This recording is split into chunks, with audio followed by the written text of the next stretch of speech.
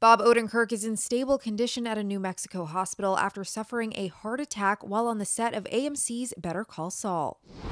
Reps for the actor confirmed the news on Wednesday, saying Odenkirk is in stable condition, and added, "The Odenkirks would also like to thank everyone for the outpouring of well wishes and ask for their privacy at this time as Bob works on his recovery." The 58-year-old star of the Breaking Bad prequel series collapsed on the Albuquerque, New Mexico set on Tuesday during filming for the 6th and final season of the series. Crew members immediately surrounded him and called for an ambulance. On Wednesday afternoon, Bob's son Nate Odenkirk tweeted, "He's going to be okay." AMC also released a statement Wednesday night which read in part, "Like everyone else, we are so grateful to know he's in stable condition and receiving excellent care. We are holding him close in our thoughts and wishing for a fast and full recovery."